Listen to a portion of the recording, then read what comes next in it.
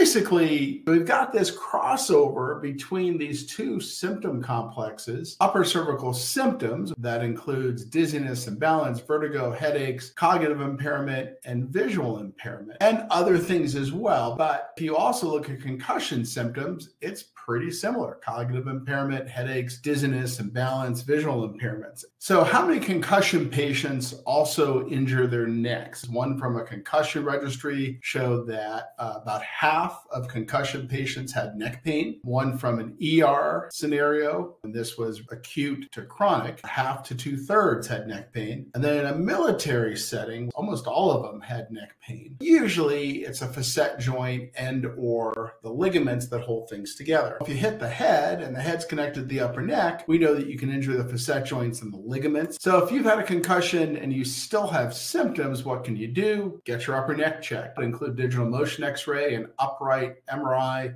with flexion and extension. In summary, concussion patients frequently injure their necks. Cervical symptoms from the upper neck mimic many concussion symptoms. So